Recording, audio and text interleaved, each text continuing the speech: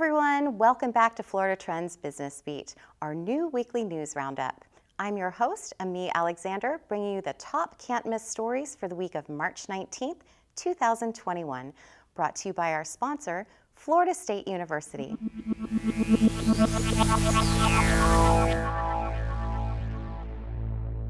The long arm of the law might be swatting at big tech. Some Florida lawmakers who accuse big tech of bias against conservatives are setting sights on social media companies. A batch of regulations, backed by Governor Ron DeSantis, could force platforms like Facebook and Twitter to increase transparency in deciding which posts are visible and how users are banned. According to legal experts, Florida's at-will employment status means employers can legally require employees to receive a vaccination. Recently issued guidance from the Equal Employment Opportunity Commission says, generally speaking, employers can mandate a COVID-19 vaccine as long as they comply with all federal EEO laws. Florida lawmakers are a step closer to making big changes in bright futures.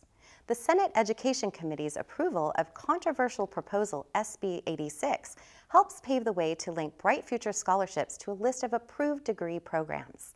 Students who elect to pursue majors deemed not leading to employment would receive reduced award amounts. Environmentalists are taking businesses to court for overusing Florida's aquifers. If private companies stand to profit from Florida's water sources, activists say Florida should get a cut. The National Academies of Sciences has released a report of its biennial review of the Comprehensive Everglades Restoration Plan approved in 2000. The conclusion? 20 years into state-federal spending and re-engineering plans, the Everglades remain vulnerable to continuing degradation. For more information, check out Florida Trend's exclusive update on restoring the Everglades at floridatrend.com. And that's your beat for the week of March 19th. We'll see you next week. At Florida State University, intellect, creativity, service, and daring matter. We're proving the next generation can do more than dream of a better world. They can make it happen.